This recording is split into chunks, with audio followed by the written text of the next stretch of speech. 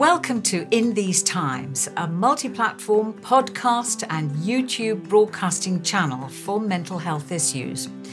We want to address mental pain and emotional suffering by bringing you information that can alleviate your distress. And you may make some important mental shifts that bring back your light, your love, your hope. Please use the Contact Us button on our website to let us know your deepest troubles and concerns with your mental health. Help us to help you.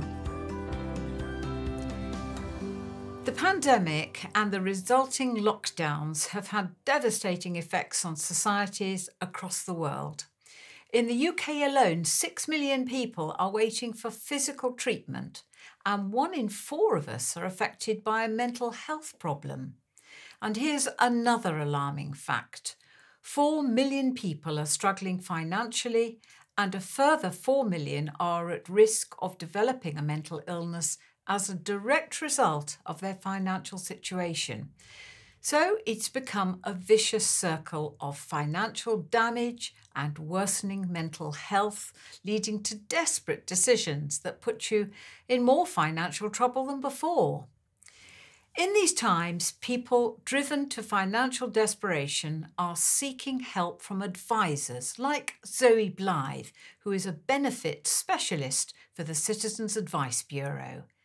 Zoe, welcome to you. And you are, I know, in a position to tell us just how awful life can be as a result of the pandemic and the lockdowns, when people have got themselves into quite serious muddles over money, and that often leads to mental ill health. And I know you spend most of your day trying to sort that lot out, but it is pretty horrendous at the moment, isn't it? Yes, people are coming to us with numerous problems about all aspects of their financial situation. It's not just debt, but housing and bills and all of those things. And we sort of holistic approach and look at the whole situation and try and resolve all of these issues. So can we just have a look at the sort of problems they're having? I think one of the real dilemmas you must be dealing with is the fact that a lot of companies and housing associations, all of them are calling in debt now, whereas they all had a period where they weren't during lockdowns. That's right. So we are seeing a rise in bailiff action and possession proceedings for properties. Creditors chasing people for debts, energy companies chasing people for outstanding bills. You know, we have seen a rise in people coming to us for help with these sorts of issues. When I approached you, Zoe, you were interesting in as much you said one of the problems with mental health problems and depression is that, and I think most people would be honest about this, they think we'll stay in bed, pull the bedclothes up and not do anything. But of course, that is really disastrous, isn't it, if you've got debts being called in? Absolutely, that's the worst thing you can do. And I know it's very difficult for people, especially when it is anyway. But when you suffer with health illness, you really do just put your head in the sand, or a lot of people do. I mean, many a visit I have done to somebody's home and opened 3 months worth of post for them. And then they often say to me afterwards, I feel so much better now. I feel better now that's been tackled and that we've got a plan to move forward. So the message is really you're not on your own. We will help you with these things. We will liaise with the companies. Especially if somebody's really suffering very badly with their mental health, we will phone on your behalf and all of those things. So Zoe, you're in a position where you actually go and see people who have finally made contact with the Citizens Advice Bureau but haven't done anything for a long period of time because they felt so depressed. And that may have been before the pandemic or since the lockdown. But the fact is there are many, many bills there. That's right. And unfortunately, since the pandemic, we haven't been able to restart our home visits, and they're a really important part of our service. We hope, obviously, that's going to change in the near future, but it really is a good support to people to have somebody come and meet them and go through their paperwork and make phone calls on their behalf, because it just feels like they're not on their own anymore. They really need to feel, because we would come alongside somebody and be of support. We're not there to tell them what to do. We're there to facilitate and resolve the situation. Yeah, it's important that you certainly aren't a bit judgmental. So, No. and what would be the point of that? Because nothing would happen then. So, I'm sure it's a very gentle process with them. Yes, absolutely, because we do recognize that people have all different struggles in life, and it's very common, especially with somebody who has very poor mental health.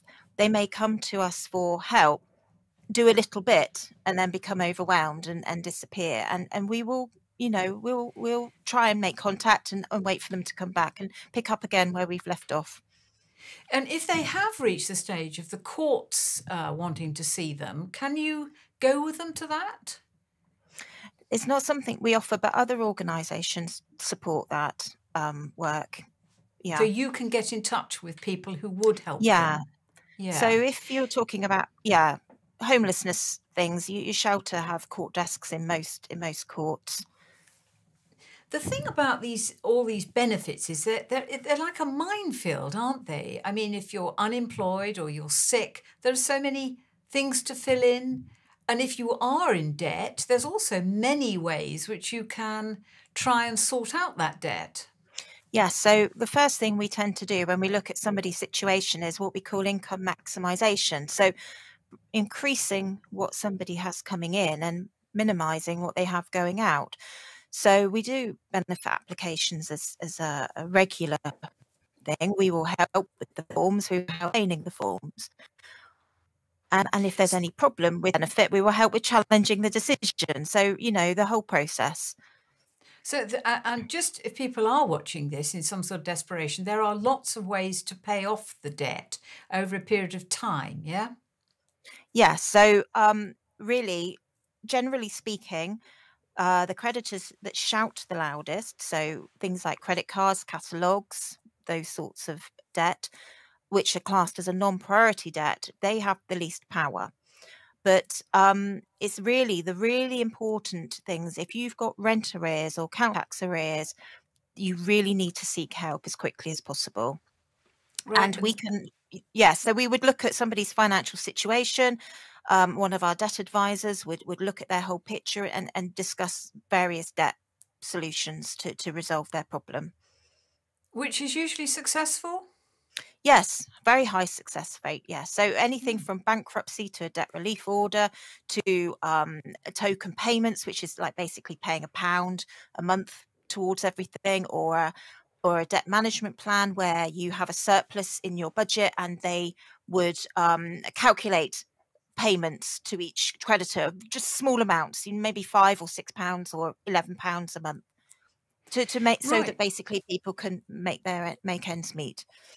That's encouraging. Let's just have a look at sickness as well. Now, so people may be suffering from a mental illness to some degree or other where they're not working. So that's the end of unemployment benefit. Or what happens with universal credit at that point? Okay, so if somebody's not fit for work, first thing they need to do is get what they call a fit note from the doctor, which is slightly misleading because basically it's a sick note, but it's called a fit note. They need to submit that to Universal Credit and then request a work capability assessment. This is the assessment that the DWP look at to see if somebody is fit for work, or whether they have limited capability for work. So that's the first step. And in addition to that, depending on how somebody's health condition or disability affects them, they may be eligible for personal independence payment, which is a non-means tested benefit based on health condition and disability. Okay, so they're going to go to this, they're going to be tested. They're going to go before a panel, are Yes. they? No, And it's one person. Yeah. because in the past they've had a very bad press, these, because they've asked people who maybe had mental were suffering from a mental illness, if they could wash or make food or something, well, yes, they can do that, but it doesn't mean they're well. Yeah, so when we do, and that what you're referring to there is personal independence payment assessment.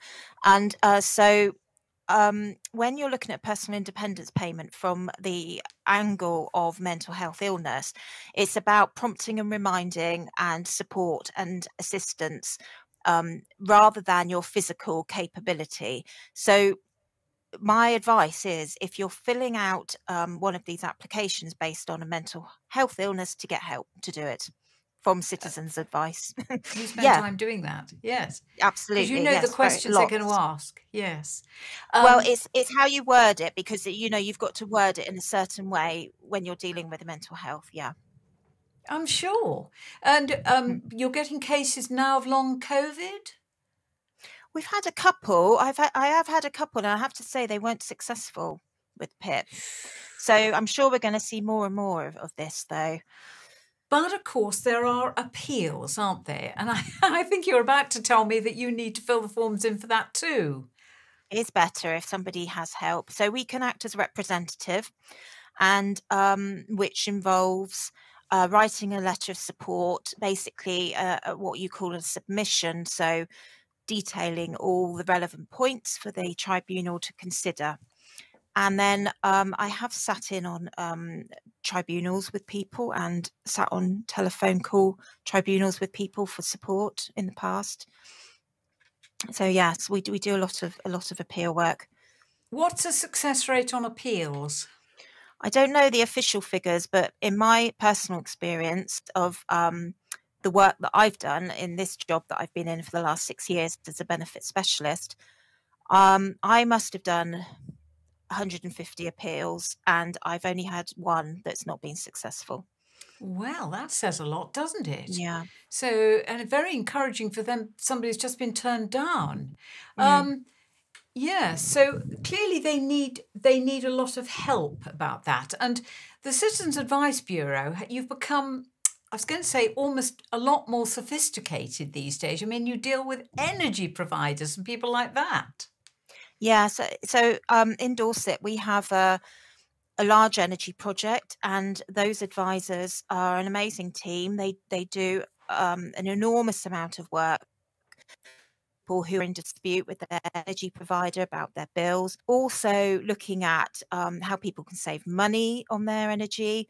If people are on prepayment meters and they don't want to be, at helping people get off prepayment meters, all sorts of issues. Yeah, a lot of Very work important too, happening. because a lot of people have knocked up huge bills during the lockdowns, Yeah. and are very frightened now about how they're going to pay them. So, anybody that's watching this, what would you say to them if they've got themselves into a mess with, particularly with benefits of all sorts? Can they you can't walk into a CAB anymore, presumably? No, Not yet? not in our office. The best thing to do is to phone the advice line number, which is on the website. And also you can fill out a form on the website, like an email, which goes through to this supervisor, and then somebody will call you back. But you're contacted to do that, within a couple of days. We will do it very quickly. So, and if absolutely, I'm sure there's some offices that are open. You could knock on the door, and at worst, somebody would take your phone number and call you back. So there's help is there. We're working. Right, but so to give people a bit of hope, we want to do that in these times. So whatever kind of state they've got to, owing a lot of money, if they're not well, it's got as far as the law, one way or another, you are able to either help them yourselves, or to get somebody who would take on the legal process. Well, we don't. Yeah, so with the legal, so we do have some support with legal stuff, but we're not a legal service. So, but things like, like council tax, when it goes to bailiffs, we would deal with that. And we often liaise with bailiffs on behalf, even when they're on somebody's doorstep. You know, we've spoken to bailiffs on, you know, so our advisors are all very experienced and knowledgeable and know the law and know where people would stand.